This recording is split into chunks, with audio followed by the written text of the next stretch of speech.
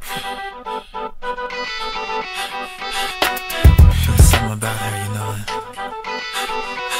Just the way that she carries herself, she's just so bad. Hey ladies, how are you? This is Olivia Rose, and you've come through to Fantabulous Speaks. So, today is the EU Rollersetting Guide Day. Yes!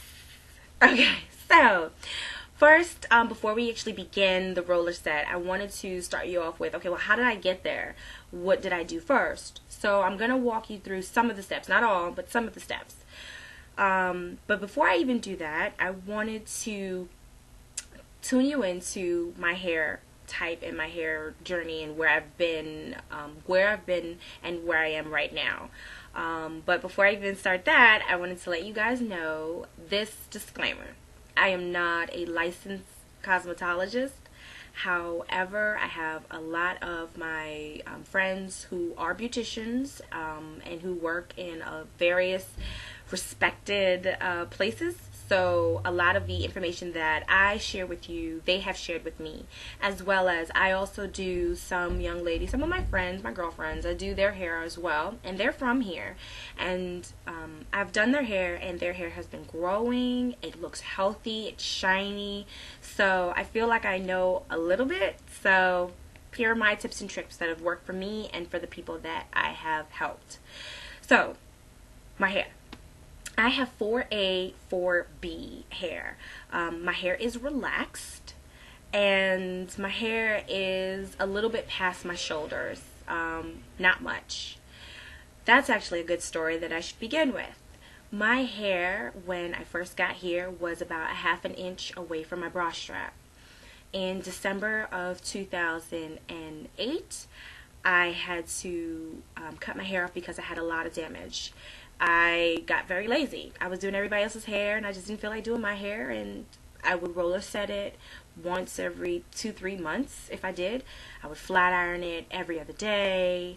I would just do horrible things to it. I really wouldn't wear protective styles, especially in the wintertime. You know, that's the time to wear protective styles and to moisturize. I would just get lazy and not do anything. So this is a great tutorial because I'm going to walk you through what I do that makes sure that your hair is healthy and it will stay healthy and it will continue to grow.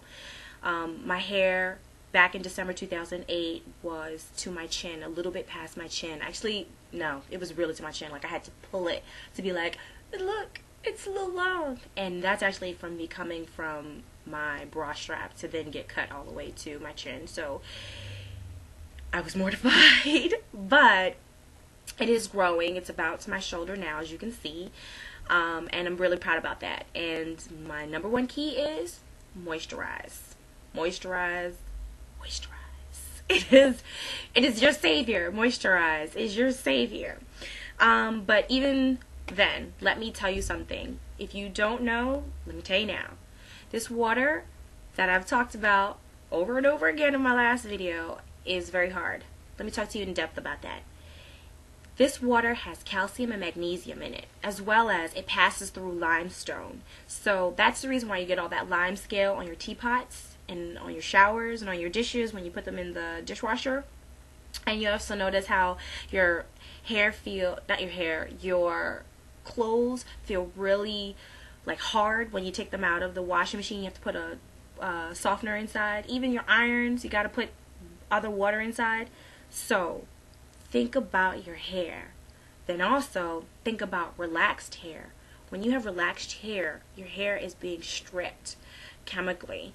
So it's already getting a little bit dry, or not a little bit, it's getting dry. It's stripping your hair of all of its natural stuff.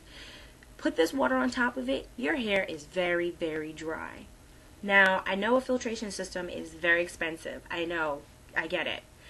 But what you can do, ladies, is get something as simple as a Brita. Now, it does take extra time, and it is an investment. Whether it's an investment in money or time, you're going to make a bit of an investment if you want to have long hair. You can get a Brita. You can do bottled water. My best advice, get a shower head. You can find a lot of shower heads on eBay, .co.uk or Amazon.co.uk, and you can just essentially put that on your shower head, wash your hair, and it actually does a world of a difference. So I will tell you, that's my number one thing to do. In the meantime, however, ladies, I'll give you tips on how to be able to take care of your hair in the meantime, so that you don't have to say, well, I can't get a filtration system, what am I going to do? I'll help you out in the meantime. But let's get started. First things first. Anytime I wash my hair, I always do a pre-poo. I do a moisture pre-poo, and one time a month I do a protein pre-poo. What I do with my pre-poo, I just do straight up honey. I use honey that you can buy at any kind of store. You can get this at Sainsbury's for, how much did I pay for Sainsbury's? £2. I paid £1.99. Sainsbury's. You can probably get it for 99p. I mean, it's very easy to get. What I also do is I put a teaspoon, just a teaspoon of coconut oil inside. How you get your coconut oil? Please, ladies, do not just put the glob in there. Warm your coconut oil in the microwave for about, not even a minute, like about 30 seconds. Just put a teaspoon amount, put it inside like of a small dish, and let it get really warm. Then add that teaspoon into the honey. Coconut oil is one of the best moisturizers out there. I will tell you, no lie. Please, coconut oil is your friend. I got my natural coconut oil. I think I spent at an organic, Planet Organic, I spent 99p. That was the most expensive. I generally only pay like 69p. So very, very good. I also, so what I do is I wet my hair. Remember that honey is a humectant, so it is best to have wet hair when doing the pre-poo. All I do is just section my hair off, and then I just put the honey on each section. So I start from the back, section each piece, bring it from, I concentrate on the ends to make sure that the ends actually get, not saturated, but get a good amount of my honey and my coconut oil, and I work it all the way to the roots. Remember that the ends of your hair are the oldest part of your hair, so you really want to take care of the ends as best as you can. So I'm gonna go do that, and I will be right back. So don't go anywhere, okay? I'll be right back. Her smile, her skin, her smell, her hair. She's